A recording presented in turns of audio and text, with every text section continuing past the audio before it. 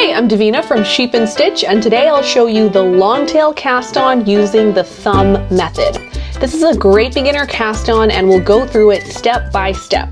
All right, real quick, let's talk beginner materials. So I'm using Lion Brand's Hometown in the color Fort Lauderdale Coral. This is a bulky weight acrylic yarn, and I always recommend thicker yarns for beginners because they're easier to hold on to. And I'll throw a link to this yarn down in the description. I'm also using 10mm bamboo needles. I'm a big fan of bamboo or wooden needles because both these needles have nice surface drag that grips the yarn and makes it less slippery to work with. Okay, now let's get on to casting on. All right, so first we need to determine how much yarn we need. And this is pretty easy. So if you know you want to knit a scarf that's like 5 inches wide, then you'll just multiply that by 3. Okay, so that would be 15 inches. So let's just say I'm going to knit a scarf that's 5 inches wide. I'm going to, eyeball about 15 inches of yarn. And that's where I'm going to start my cast on. So let's say that's like here, okay? Just for the sake of making things easier. Once I figured out my point where I want my cast on to be, then I'm gonna make a slip knot. Okay, so what is a slip knot? Super easy. I'm going to make a loop with my yarn just like this. All right, so how did I do that? I just held my yarn like this in my 2 hands and kind of brought my hands together, okay, and made a loop just like that, right?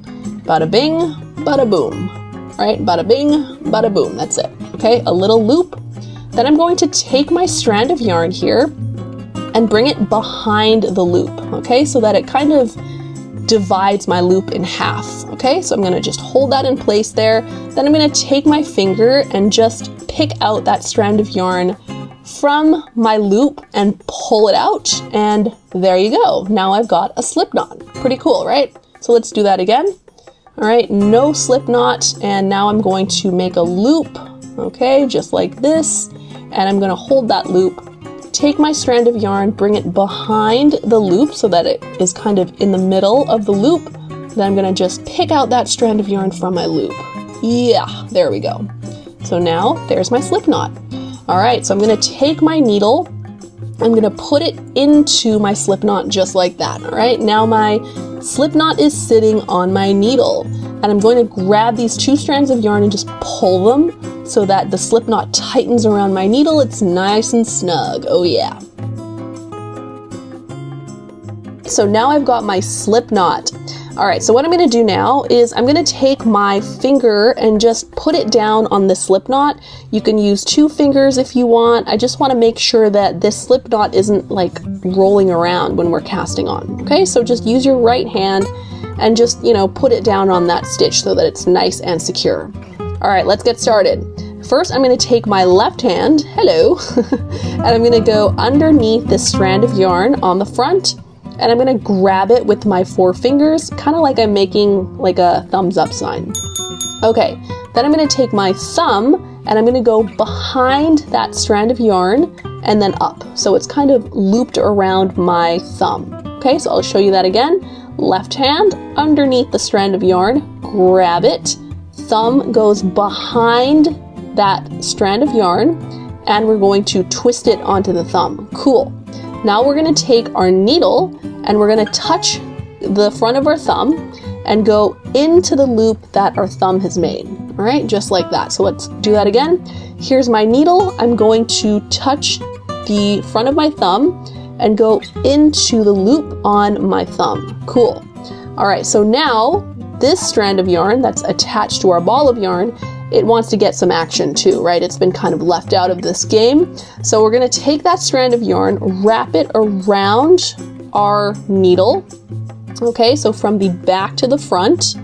Okay, and then I'm going to take this loop on my thumb and bring it over the needle and then drop everything, let it all go, take the strand of yarn in the front, pull it down. All right, and that is our first cast on stitch using the longtail cast on. Pretty cool, right? So I know this probably seems really crazy and confusing, and don't worry, we're gonna go through this again a couple times, all right? So let's continue.